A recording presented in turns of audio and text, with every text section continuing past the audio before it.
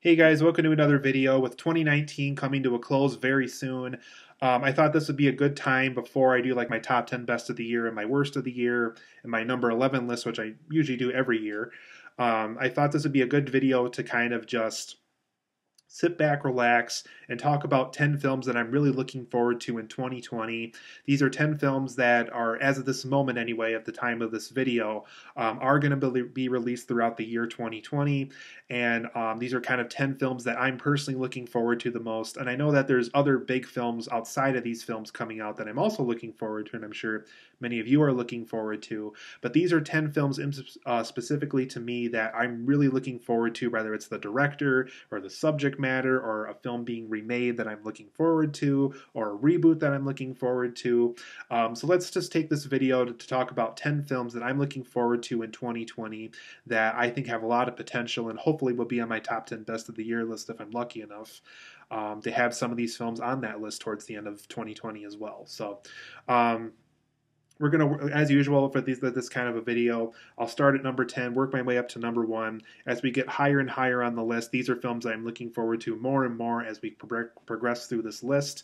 So I'll start at the kind of the movie that I'm looking forward to, but as we progress more and more, those are films that I'm going to be looking forward to more and more throughout 2020.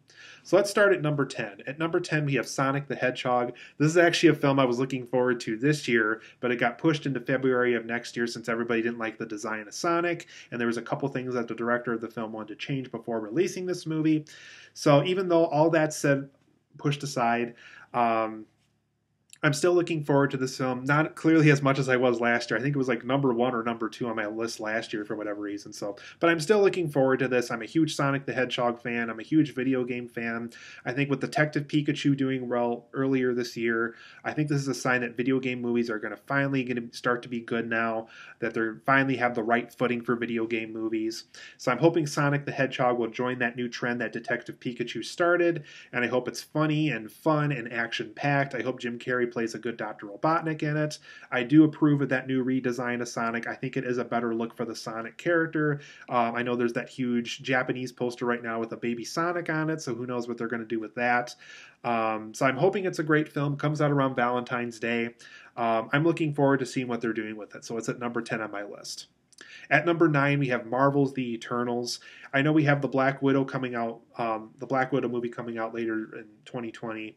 But the reason why I'm looking forward to Eternals even more is because this is kind of the first true Phase 4 movie. This is kind of our first taste of what Phase 4 is going to be for Marvel. Even though Black Widow technically is a Phase 4 film, it's still after Civil War but before Infinity War. So it's just kind of a film that's happened in the past that's being released during Phase 4.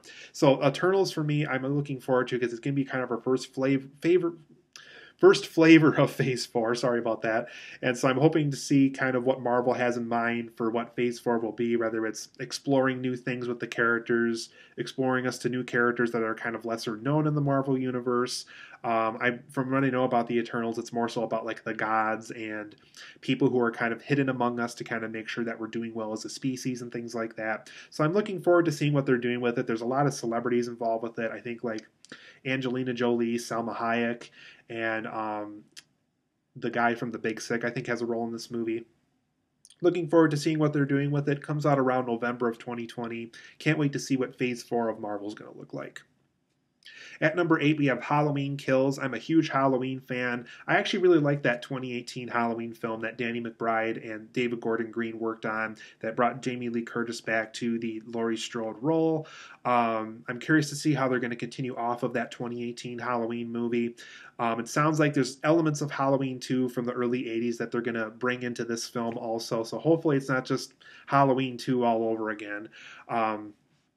But I'm curious to see what they do with it. I know they're bringing back a lot of original film characters like Lindsay and Tommy that Jamie Lee Curtis babysit in that first movie. I know the two of them are going to be full-grown adults in this movie. I know the sheriff from the original Halloween has a role in this movie. I know the nurse from the original Halloween, who is also in Halloween H2O, has a role in this movie. So I'm just really curious to see what exactly they have in mind for this. And hopefully it's a great Halloween continuation for the franchise. At number 7, we have Mulan, the 2020 remake. I love that animated Mulan film from the 90s, and I think out of all these Disney remakes we've been getting so far, I think Mulan is my most anticipated for a remake because I think you can properly remake this movie. You can make it more serious. You can have more of a Crouching Tiger, Hidden vibe to the story. You can make it more in the spirit of the original myth story or the original folklore story that came out many, many years ago, obviously, probably centuries ago at this point. It's just a film that I'm really glad Disney's remaking. I think they can properly tell a more serious Mulan now in this day and age. It just looks very awesome. I like how they filmed it on location in several parts of the world. I like the cast that they assembled for this. I like that Jason Scott Lee from Dragon, the Bruce Lee story, has a role in this. One of my all-time favorite movies, and I love Jason Scott Lee as an actor in general. So really excited for Mulan, the remake. It's at number 7 on my list. At number 6, we have Wonder Woman 1984, another film like Sonic that was supposed to come out in 2019 but did not. It's coming out in the summer of 2020 now, in June, I believe. I'm really excited to see what they do with Wonder Woman 1984. I'm curious to see what they do with Chris Pine and how his character is kind of still around after the events of the 2017 film. They're going to have to really explain that because he kind of died. So hopefully they'll explain that. I'm curious to see what Diana Prince is doing in the 80s, kind of what she did before Justice League, but after Wonder Woman. Kind of curious to see how she adjusts to life and adjusts to people and to, working a job and things like that. So I'm really curious to see what they do with Gal Gadot in this movie as well. I really like what Patty Jenkins does as a director, so I have complete faith in her of making something interesting for this movie. Wonder Woman 1984 is at number 6 on my list. At number 5, we have a film that's been pushed back and pushed back and pushed back forever. At one point in time, I was worried it was going to be canceled for good, but it's finally coming out. They even have the director of Tron Legacy working on it, which is a film that I really like. Another film that just took years and years and years to get made also. But it's number 5, we have Top Gun Maverick. I've been waiting for a Top Gun sequel forever, ever since I saw the first Top Gun, to be honest. I love that movie. It's a great 1980s fighter pilot movie. I'm finally glad it's getting a sequel. It is unfortunate that Tony Scott passed away from tragic circumstances, but I'm glad they have another good director working on it now with Joseph Kosinski from Tron Legacy fame. I'm just really curious to see what they do with the Maverick character. I'm interested in seeing what they do, how time has passed since the first Top Gun, what exactly has happened over the last 30 years since the first Top Gun movie, how they're going to introduce new characters, what kind of action are they going to do. I heard they practically did a lot of the stuff in this movie, so it is truly Tom Cruise in that jet doing these things in some parts of the movie. Really curious to see what they do with Top Gun Maverick. I'm really excited to see what they can possibly do as a continuation of the franchise.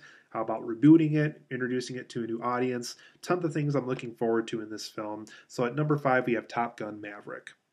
At number 4, we have a film that I'm really looking forward to, and it actually comes out, believe it or not, around my birthday, so just another reason to look forward to it, and that's 007, No Time to Die. It's been almost 5 years since the last James Bond movie. Yes, almost 5 years since the last James Bond movie, and that's crazy, but hopefully that means we have a spectacular Bond film this time around. I actually didn't mind Spectre. Spectre really wasn't that bad of a movie for me. I think just Sam Mendes is ready to do something else. I know he has that 1917 film coming out soon and stuff like that, but I think No Time to Die, I know they got Cary Fukunaga from True Detective working on it. He wrote the screenplay for the first It movie from 2017, the reboot of that movie. I'm really excited to see what he does with James Bond. I know he's kind of one of our first American directors to work on a James Bond movie.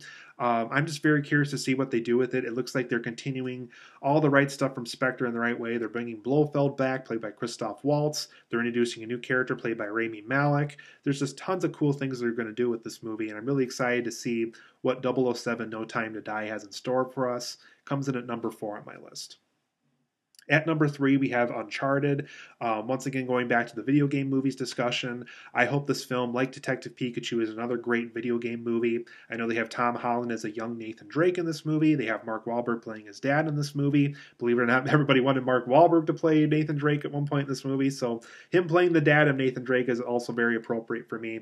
They got the director of Bumblebee working on this movie. There's just a ton of things I'm looking forward to about it. I like how, from what I know about it, they're going to practically film a lot lot of things in it. They're going to go into international locations, and we're going to see Nathan Drake doing stuff as a young man, collecting artifacts with his dad and things like that, as far as what I know about it and things like that. So it's at number 3 on my list. I hope it's another great video game movie. Uncharted is number 3 on the list. At number 2, we have a film I'm really, really looking forward to. And every time I see footage from it, I'm looking forward to it more and more. That's Christopher Nolan's next film, Tenet. Tenet will be about a espionage thriller. It'll involve time travel. It'll involve agents who are a part of this nuclear holocaust of some kind, or so the trailer says it is. I like the mystery behind this film. I kind of like how it has a Jason Bourne / Contagion kind of vibe to it. I like how Christopher Nolan, he's given us the goods of things that he's always good at while also exploring something new like he always does in his movies. So I'm actually really curious and excited to see what Christopher Nolan does with his espionage thriller in Tenet. It's number 2 on my list. At number 1, we have the film that I am 100% absolutely excited to watch. I wish I could just sit down and watch it right now. I'm just that excited for it. And that's Disney and Pixar's summer release in Soul. Soul looks like an amazing, original, great movie that I hope has great characters and great concepts and great voice acting and great animation, and just everything about it just looks so awesome right now.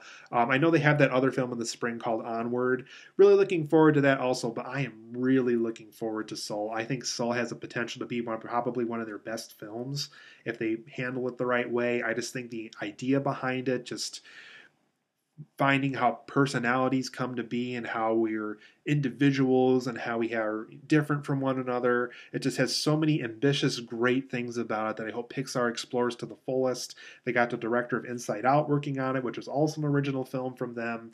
I'm just super excited for Soul. I can't wait to see what Disney and Pixar do with it. I hope it's an amazing film, hopefully one of my best films of 2020 when I get around to seeing it, and it's my number 1 most anticipated film of 2020. So that's my top 10, you guys. I know I missed out on a couple of bigger titles that I'm also looking forward to. I know like Black Widow comes out soon, Ghostbusters Afterlife comes out soon, Free Guy is another film I'm looking forward to. I know all those films are great films that I'm also looking forward to, but these are the 10 that I'm looking forward to the most. Let me know down below in the comments section what films you guys are looking forward to. Hope you enjoyed this top 10 list, and I'll see you guys here for the next video.